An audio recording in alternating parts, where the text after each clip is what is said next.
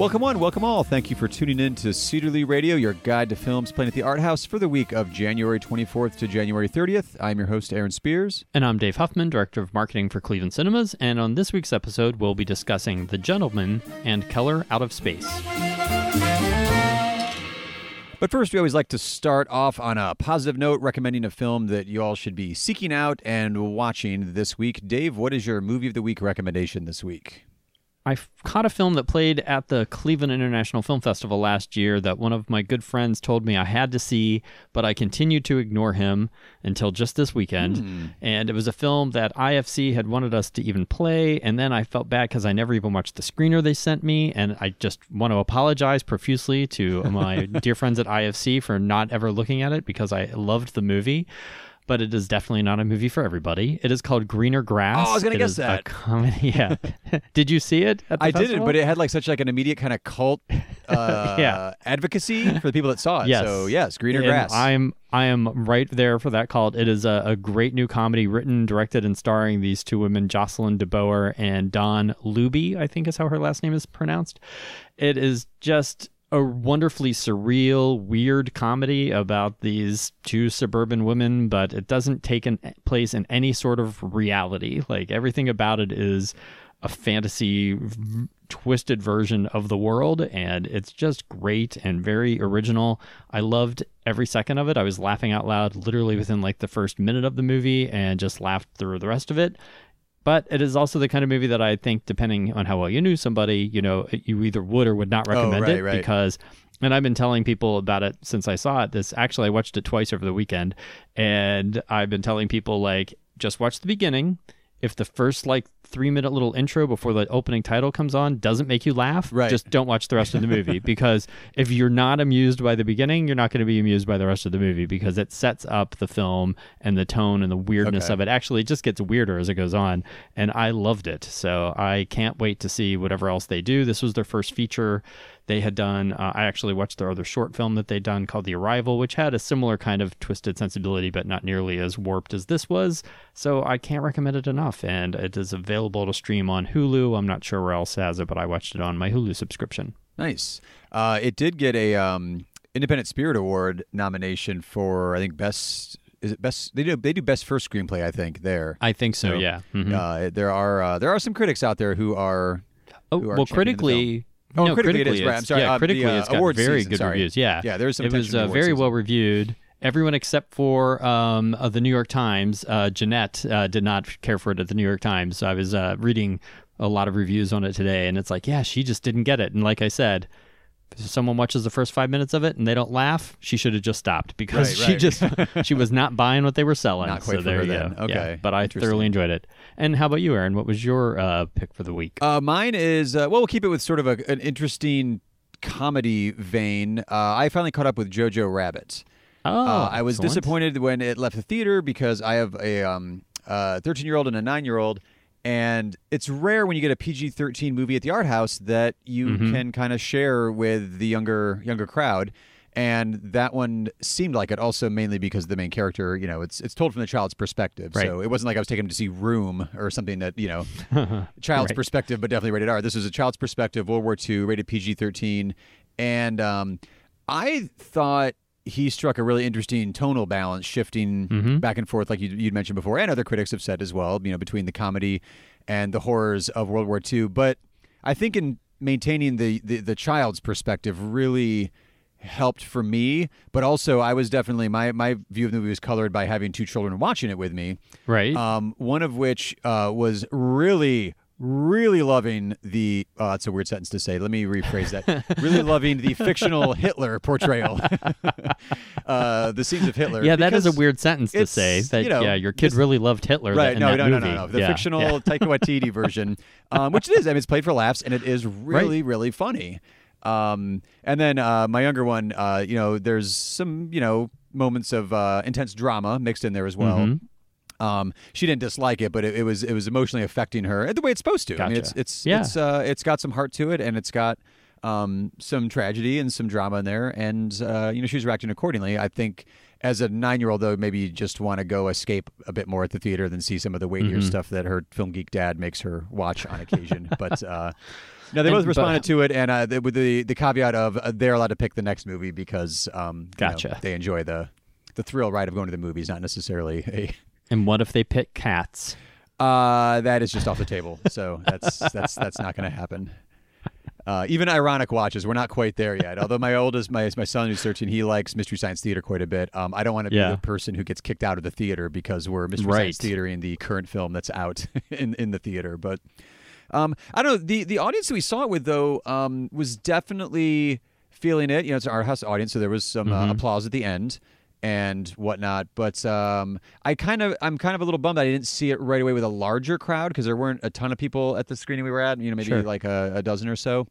So I think that type of movie being as comedic as it is, and the timing that Taika Waititi has with just his performance specifically, but also like the way he edits this film, I think is really interesting. All of his films really too. Like he uses editing in a very comedic way as another kind of tool in his comedic arsenal.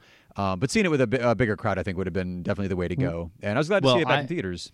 I think I told you that I watched it at the screening that was at the Jewish Film Festival, the advanced screening they had. Oh yeah, and it was a packed house, and I felt like there was me and one other person that was really laughing a lot in there. Oh yeah. So normally I always tell like a comedy really helps with a big crowd, but that one I was almost feeling like awkward because it is true. Like sometimes certain people don't feel comfortable laughing at some of the subject matter in that movie. Yeah. And I had to kind of and I'm sitting there being respectful at the Jewish Film Festival, but then I actually went through this whole mental process of myself. I'm like, well, wait a minute, Hitler was killing gay people too. So right. I was on his list, so I'm allowed to laugh. So it was a very interesting, weird balance that he struck, and I thought he did a great job. So I'm happy to see that it got the nominations that it did. Yeah, absolutely. Mm-hmm. And it's no small feat either. I rewatched Parasite this weekend as well, and so I was kind of thinking of also Joker actually. So there is an interesting mix of some of the movies that have really risen to the top of the Academy's list for the year. That kind of I'll focus a bit more on Parasite because I don't care for Joker as much, but Parasite and Jojo Rabbit, where there is an interesting balance being struck of hopping genres or having a little comedy, and then also. Having some drama in there, and it is tough waters to navigate, but I think both of those films do it very well. Yeah. I think Parasite does it better, but that's not to dismiss Jojo Rabbit at all. Absolutely. But, well, on to new things this week, Dave. We've got the new film from Guy Ritchie coming to the theater, The Gentleman. This is a British drug lord tries to sell off his highly profitable empire to a dynasty of Oklahoma billionaires.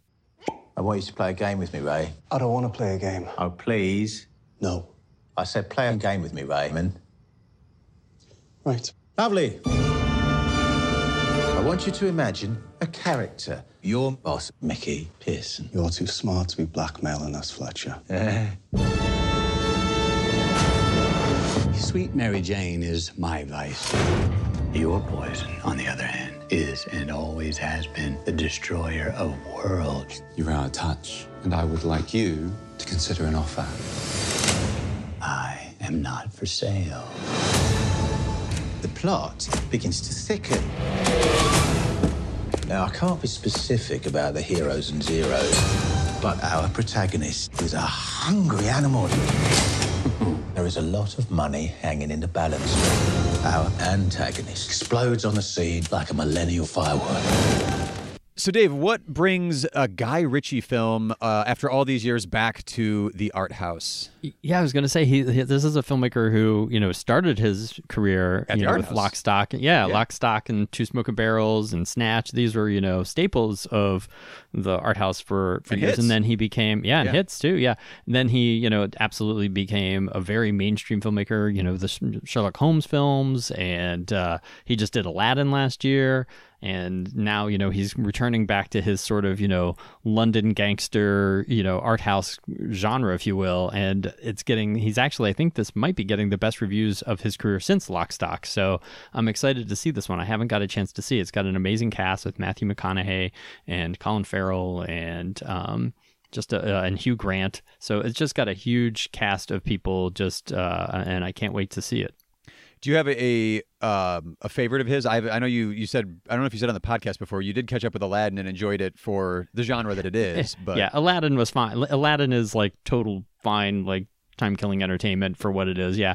No, my favorite of his movies is probably, I love Snatch. And I love Snatch for two reasons.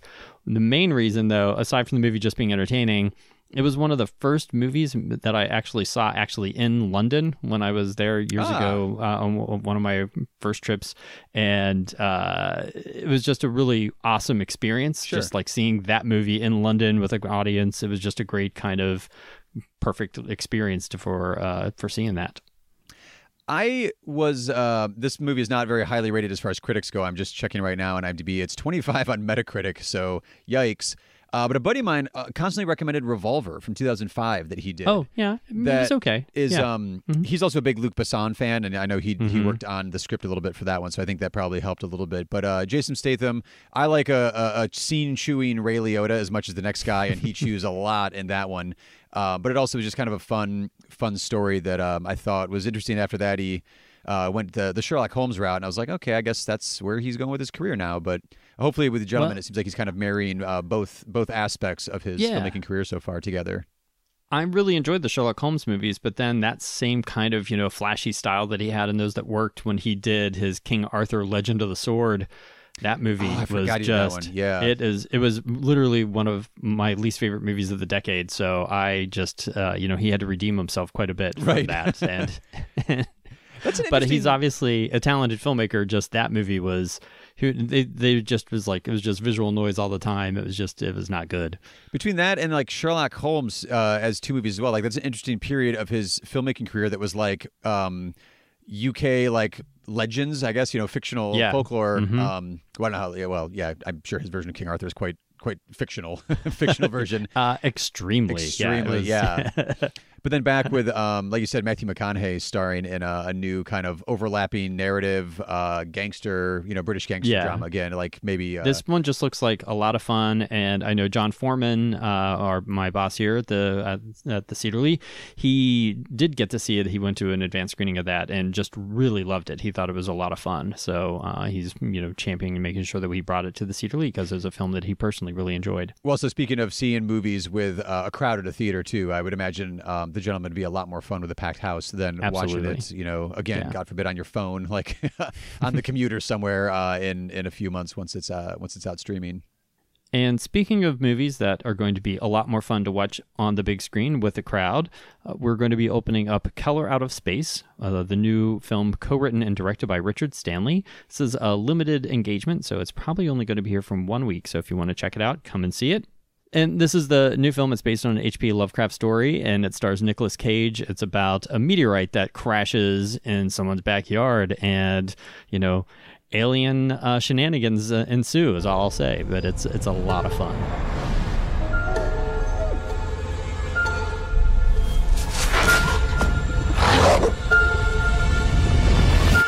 Then everything just blew up. Big flash, like a pink light. Or actually, I don't even know what color it was. It wasn't like any color I'd ever seen before. Looks like a meteorite. You think it's radioactive? I mean, it's from space, right? Meteorites are generally no more dangerous than ordinary rocks. How can something that big just disappear? Did you plant those? No. Ward, you come here for a sec. Oh, God. What are you doing? Shh. It's talking to me. Who's talking to you? A man in the well. So alien shenanigans ensue. Did you get that from the poster, Dave, or was that? No, that is my own personal review. Okay. It's by the same people that produced Mandy, the extremely well-received Nicolas Cage movie that we played a year and a half ago or so. And it has a similar kind of vibe to it, even though it's a different director. This is Richard Stanley, who is kind of a cult filmmaker that hasn't done a lot of films lately. He did Hardware, which is a total cult movie from the early 90s. And so it's kind of a return to form for him, putting a movie back out into the theaters first off, and also just working with Nicolas Cage, who does just the best level of like scenery chewing in that Nicolas Cage way that you want in something like this. This is a great science fiction horror movie that's got some good gore effects, but it's not just about that. It's it is really visually a beautiful movie that would be great to see on the big screen. He always stays in my head because the infamous behind-the-scenes story that's far more interesting to the 90s remake of Island of Dr. Moreau. He was Yes. he was famously fired. I think it was like once it was already filming too. Like that was a project that he really wanted to work on. And knowing him from mainly just from Hardware, I haven't seen this one yet, but it seemed like Island of Dr. Moreau is totally... This guy's made for that one, like the mix of practical effects, the sci-fi, the horror, the body horror that you'd get with the Island of Dr. Moreau. So unfortunately, we never got to see what he would have done with Dr. Moreau, but that just wasn't in the cards based on how that movie was put together ahead of time. But still, it's a fascinating train wreck to read about, and his role in it's pretty good, interesting. Another thing I want to mention about this movie is it's got some great supporting people that are familiar faces, like Jolie Richardson and Tommy Chong is in this, as Tommy Chong plays the kind of like... not hermit, but, this guy that lives kind of in this shack on the property in the back, he's kind of this, oddly enough, kind of a hippie guy. You don't say. Tommy Chong playing against type for once. Tommy Chong, kind of, yeah. But, it's all about once this meteorite hits, the way it's affecting every living thing around it. And, plant life, human life, animal life. It's a really good, creepy movie. It's got H.P. Lovecraft all over it. Excellent. Well, we will be right back with the special events this week here at the theater.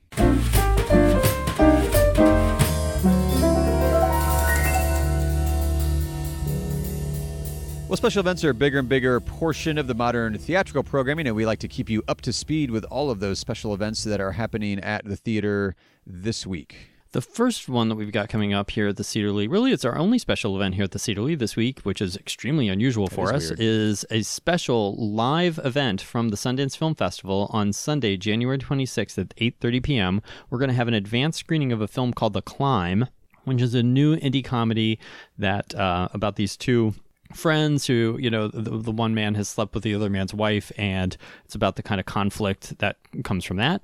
And we're going to have that special advance show of it, and it's also going to have a live introduction from the Sundance Film Festival as well as a post-screening Q&A. And we're only one of 10 theaters in the entire country that are doing this, so it's a very special event. So if you want to if you've always wondered what does the Sundance Film Festival look like, this is a way to participate in the Sundance Film Festival without having to go all the way out to Utah. So come on over to the Cedar Lee at 8:30 on Sunday, January 26th. I really hope this trend continues, because it seems like in the age of the digital distribution and everything, that you could have a festival, not that it has to be nationwide necessarily, but have satellite places that are all screening the same thing at the same time. The Sundance Film Festival could be in 9 cities all at once. That sounds like a logistical nightmare, but I hope somebody else could tackle that at some point, because I think that would be really interesting. The way that New York Film Festival used to travel afterwards with certain of their titles, you could do it all simultaneously with satellites and technology these days. And this film, it is set to open at the Cedar Lee. I think we don't open it until April, I think, is when it's going to be released here. So if you come this Sunday, you're going to get to see it a few months before everybody else in Cleveland. Super advanced show, then. Super advanced. That's the official title, I'm going to say. It's a super advanced show. We also wanted to highlight, though, just because people out at the Art House, there is a classic film showing across town over at the Capitol Theater, part of the Happy Hour Classic Series. It is Alfred Hitchcock's Rear Window, Wednesday, January 29th. This also features a cocktail party that starts at 6 p.m., and then the film follows at 7 p.m. This is, obviously, for those of you who don't know, one of Hitchcock's masterpieces, starring James Stewart, about a man who thinks he witnesses a murder and spies upon his neighbor. And the film famously takes place, I think it's entirely in the apartment, right? I haven't seen Rear Window in a while. Yeah, it was all shot in a studio in a very, kind of like, if you watch the original trailer for the movie, they kind of tout the way that it was shot in the trailer, which is kind of unusual for a movie trailer to say, this is how he filmed it, yeah. In the era of, 1917 and, the one-take wonders right now, right. I wonder if it's going to swing back the other way and just be every film just takes place in one room, and how dramatic can the filmmakers make it? Well, very dramatic if you're Alfred Hitchcock. Oh, yeah, for sure. And as you mentioned, this is part of our Happy Hour Classic series that we do every month over at the Capitol Theater. So your admission is just $10, and that includes a complimentary mini cocktail, appetizers before the movie, and then you get to see one of the best films ever made at 7 o'clock, all for just $10. Well, if you're a longtime listener to Cedarly Radio and are wondering what we're doing with our Cedarly 3 picks, they have now moved over to our social media accounts. So head on over via the links in the show notes of this particular show, or just go over to any of our social media accounts through clevelandcinemas.com. And we've been posting kind of our countdown to the Oscars lists. This week we are posting our picks for Best Directors of 2019. So head on over if you want to check that out, or for some of our previous editions that were Best Actor, Best Actress, Best Foreign Language Film, documentaries, etc. Those are all over on the social media accounts. And be sure to join us next week when, as of right now, we'll be discussing a few different programs that are opening. We're getting the Oscar Shorts program, so that is live action, animation, and documentary playing at various times on various days throughout the week. And also the, what's the new title for foreign language film? Best International Feature Film. I don't have that in my brain yet. Best International Feature Film nominee Les Miserables, the new French film, not the standard Les Mis adaptation. We'll be talking about that next week, so be sure to tune in then. As always, thank you for tuning in to Cedarly Radio and lending us your ears this week. All the music heard on the show is original music written by Grant Heineman and performed by the New Heights Jazz Ensemble, used with their permission, of course. Visit clevelandcinemas.com for correct showtimes and to purchase advance tickets. Also, there are links in the show notes. You can use those if you'd like as well. Follow us on Facebook, Twitter, and Instagram. We are at Cedarly Theater, spelled with an R-E at the end because we're fancy like that. Don't forget to subscribe to the show wherever you find your podcast, and while you're subscribing, leave us a rating and review, or better yet, tell a fellow film geek about the show. We'll see you at the movies.